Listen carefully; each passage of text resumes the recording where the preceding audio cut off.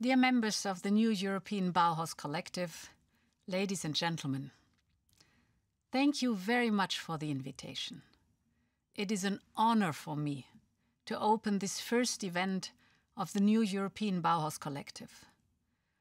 I am very happy to have such a strong, diverse and competent group of organizations and people that support the new European Bauhaus initiative.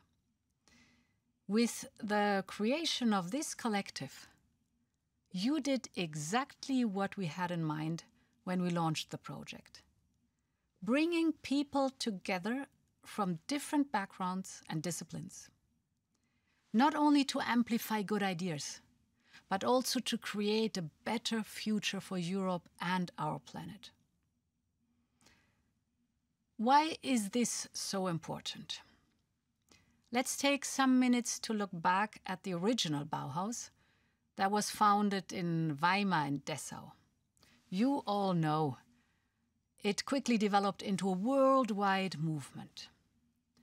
The success of this movement was only possible because the founders succeeded in combining architecture with craft and design with innovation. They put the concept of interdisciplinary into practice every day. And until today, we can see how successful they were. We see their ideas in the buildings of our cities, in our furniture, in fabrics and art. Combining art with technology, bringing together innovation and creativity is key for deep transformation. And this is why the work of your collective is so interesting and so important for us. But this is not the only reason why the historical Bauhaus can be an inspiration for a new European Bauhaus. Let me mention two more. First of all, the historical Bauhaus was created in a time of profound transformation. People were facing the challenges of industrialization. The founders around Gropius aimed for solutions that were functional, affordable, but also beautiful. And the new European Bauhaus is also looking for this combination of aesthetics and affordability. But we want to add a very important third element: sustainability.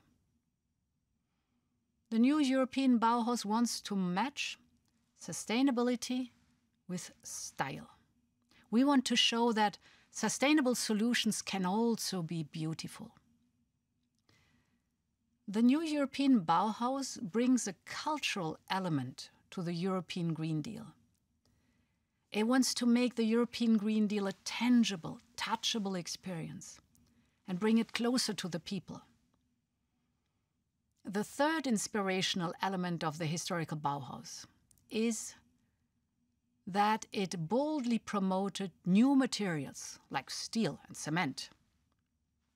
Today, we also need to look into new and sometimes old building materials. But this time, it's about climate-friendly materials that need less CO2 in their production process. The new European Bauhaus wants to accelerate the transformation of the built environment.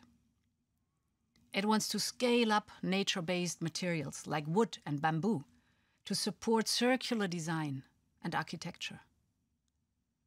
Buildings are responsible for 40% of our energy consumption.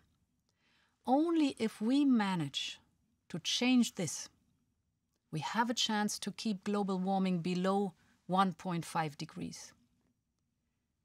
If we succeed, we will come a great deal closer to our big European goal, to become the first climate-neutral continent by 2050.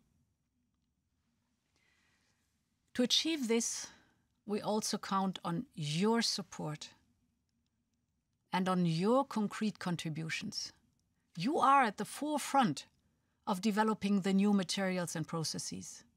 You are the decision makers on new buildings and renovations in your cities. You are planning and designing houses, schools, and hospitals. You can make this change happen and bring the Bauhaus to a new era. As you know, we are still in the so-called design phase of the project. Our concept is not ready yet. We want to shape it together with all people interested and together with you. We see some trends already emerging, and one of the most important trends is the focus on renovation and reuse of buildings. In the future, it should be an exception that a building needs to be scrapped. We should use our resources in a more responsible way. And smart renovation can play a major role here. And that's why the Commission proposed last year, together with the new European Bauhaus, the renovation wave. We will present additional measures like energy performance standards for buildings that will enhance renovation in the member states. And it's good to see that there seems to be a shift in thinking in the architecture community. For the first time in its 46-year history, the Pritzker Prize was awarded not for new buildings, but for refurbishment. The architects Anne Lacton and Jean-Philippe Vasal upgraded social housing buildings in Bordeaux by making them more energy efficient and more beautiful. And these award-winning architects showed, like many others, change is possible and it is fun. So let's turn our cities into urban forests. Modern and old European cities should capture CO2 instead of emitting it. And this brings me to the last point I want to share with you today.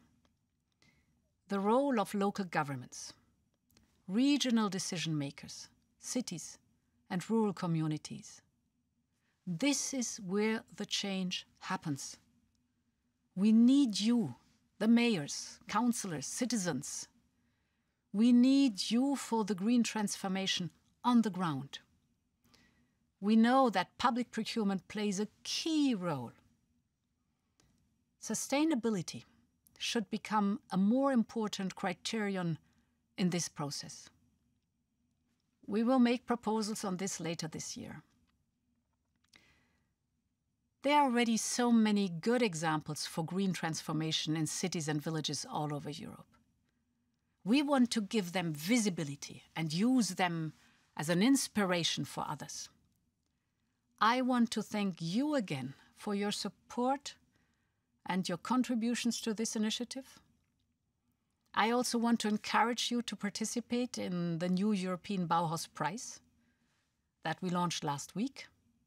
The good news is, you still have some more weeks to apply with your projects.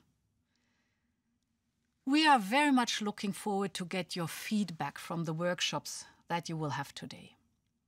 It will be a valuable contribution to the design phase. And your spirit will help us to shape the concept of the new European Bauhaus. Thank you very much.